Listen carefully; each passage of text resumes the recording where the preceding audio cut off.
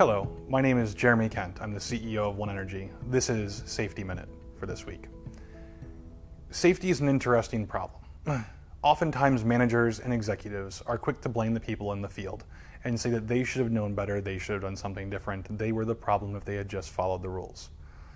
But what I find interesting is that after a long period of time in wind, we see the same injuries over and over.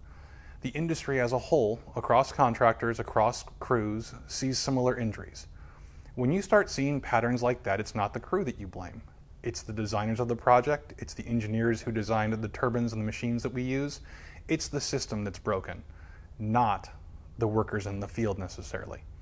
So today's Safety Minute is talking about engineering controls and looking at the big problems in the industry.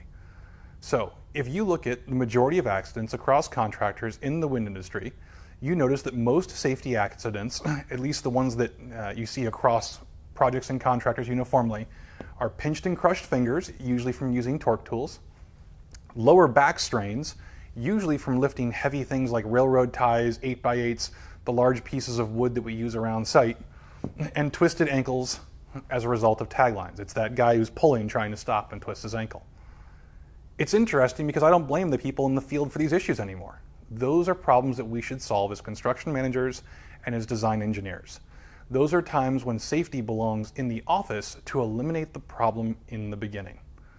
Similarly, the two highest risk things that we see in construction in terms of the actual operation and activity of an operating project are switching pad mount transformers.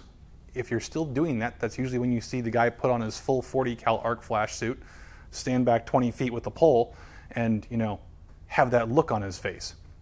And then grounding transformers. That's that part right after you've done the first part where you're still in that arc flash suit and you're trying to ground the transformer.